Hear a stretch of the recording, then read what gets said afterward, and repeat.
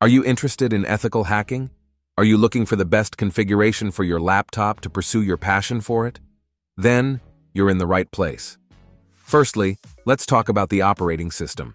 Generally, Linux is the most preferred operating system for ethical hacking. One of the main reasons for that is its open-source nature, which allows access to the source code to modify and improve it. Moreover, it has many built-in tools that can help you in conducting ethical hacking. Therefore, we'll suggest two options for the operating system: Parrot OS or Kali Linux. Parrot OS is easy to set up and learn, and comes with a lot of pre-installed hacking tools. Secondly, let's talk about the technical specifications of the laptop. We recommend a minimum of 8 GB of RAM or more, an Intel Core i5 or higher processor, and an SSD instead of a traditional hard drive. With these technical specifications, you can handle multiple virtual machines and run resource-intensive applications. Having a dedicated graphics card is not necessary unless you plan to do intensive graphics work. Next, let's focus on the external hardware.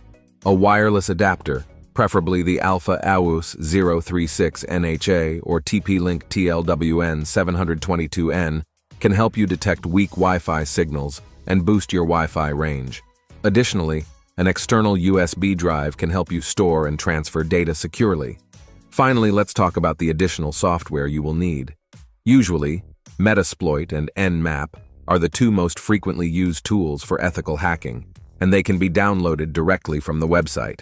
However, there are many other tools available like Wireshark or Aircrack-Eng, depending on your requirements. So, these are the hardware and software configurations we recommend for ethical hacking. With this setup, you can perform your hacking tasks seamlessly and efficiently. Thanks for watching our SpidoByte videos. Stay tuned for our next projects.